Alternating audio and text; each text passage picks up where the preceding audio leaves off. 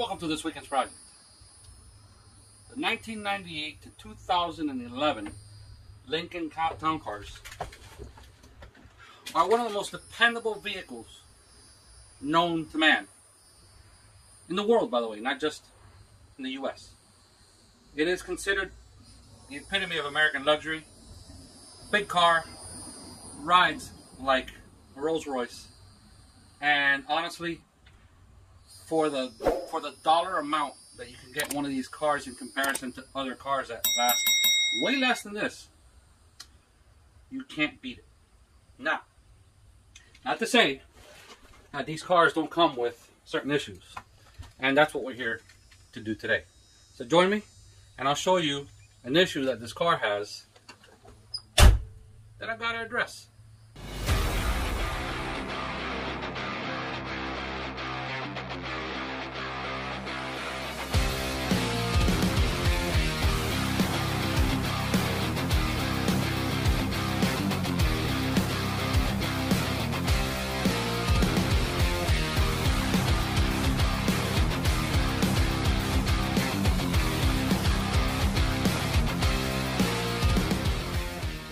So the 98 to 2011 Lincoln Town Cars are riddled with issues with their windows.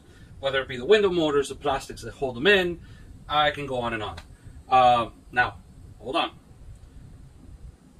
The odds of you running into a problem with windows on 2008, 9, 10, 11, till the end, right now, slim. Unless they're really high up there in mileage and those windows have been abused. Usually it's the livery limo used town cars. Why? Because there's people that have used them a lot. But this is a 2003 Lincoln Town Car. It is 2023. It is a 20-year-old car. Doesn't look like it. It looks like a 7-year-old car. The lines keep very well with today's cars. But the fact is, it's a 20-year-old car. This window, when I bought the car, it was working, a little iffy, but then suddenly it just dropped. Typical issue.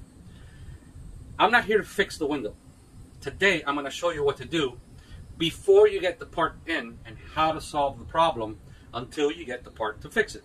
And if you cannot fix it because, well, something that's a little bit more difficult for you to do, and you want to have someone fix it for you, it buys you time. From the time you have the issue with the window that literally just dropped on you and it's sitting down on the floor, well, not the floor, but you get what I mean, it's inside the door and you got an open window, to the time you are able to take it in to get repaired. So this is going to help me as much as it would help someone like you. I'm going to go ahead and temporarily fix the window to, well, no, not fix the window, I'm going to temporarily affix the window in the closed position, and I'm going to show you how. Come on. So it's open about a pinky. Right now, if it rains, I'm going to get water in the car. I'm going to show you why it started open.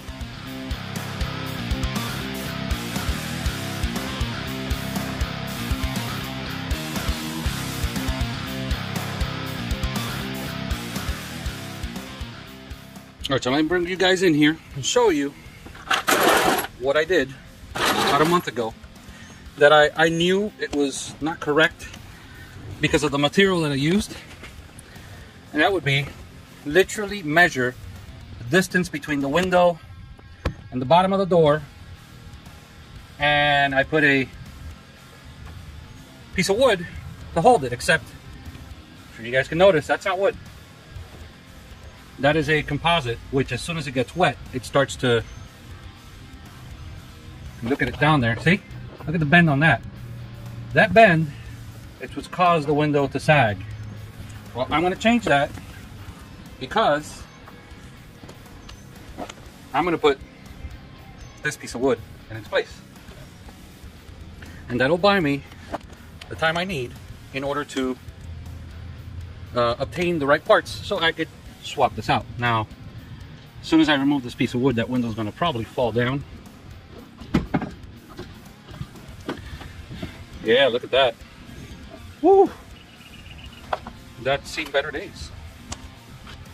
I knew that was going to happen, and there's the window starting to creep down.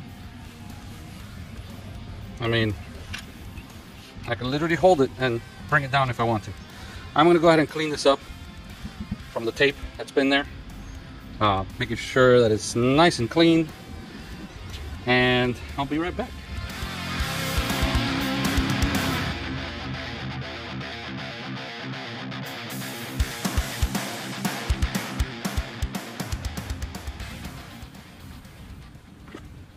Alright, so let me show you what I'm using.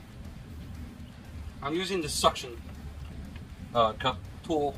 I don't know what they are. I forget what they're called. But that's what I'm using to hold the window up, and using the lip to hold it from coming down. And now I'm going to remeasure, because if I measure this, I'm afraid I'm going to end up short, because it's, I don't know if this is holding the true measurement of when I initially measured it.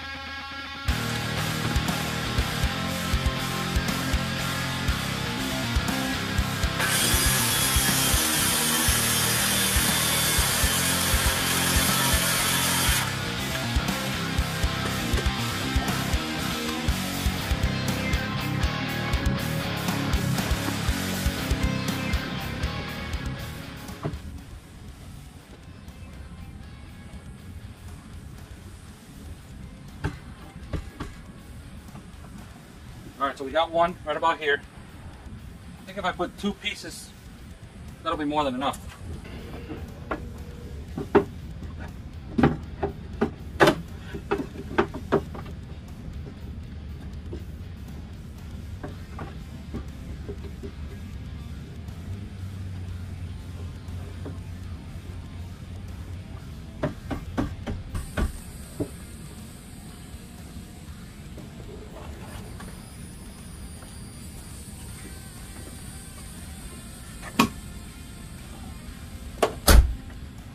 Go ahead and remove that suction cup. I mean, I can beat on it.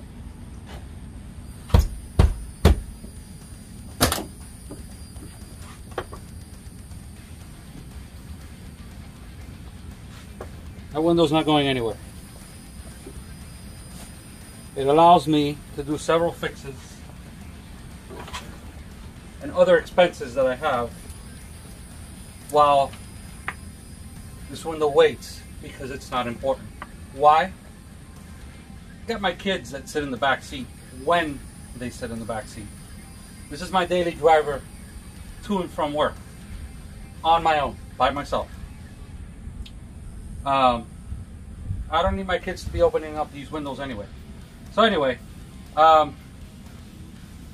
let's go ahead and start putting this door back together.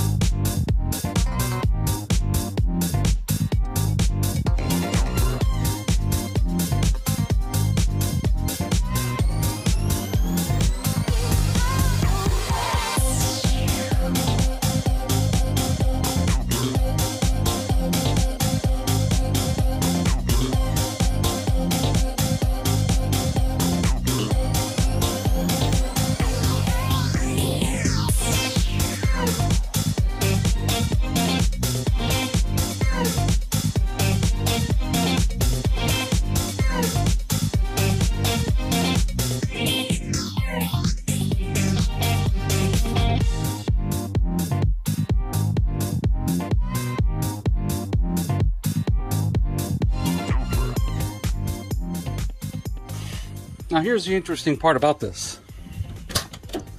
This can be done with pretty much any vehicle. any car, you can do this to buy you time.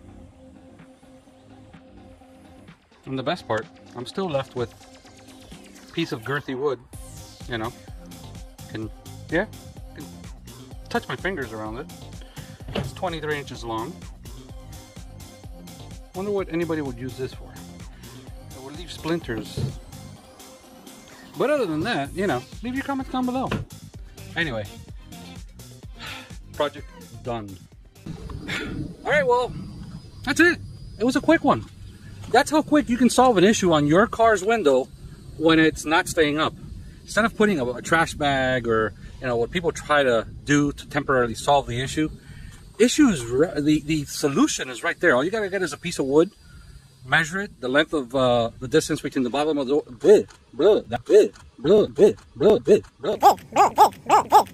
That's a tongue twister there. The bottom of the door, the top of the window. I'm sorry, the bottom of the door, the bottom of the window, and cut it to length.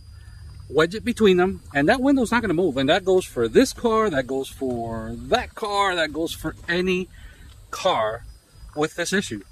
As long as you put the piece of wood between the bottom of the door and the bottom of the window, that window's not going anywhere. As always, like, subscribe, and wait for it. Which one is it? The bell icon. That one. That's the one that notifies you when a new video comes out. Guys, see you guys next time. Thank you for watching.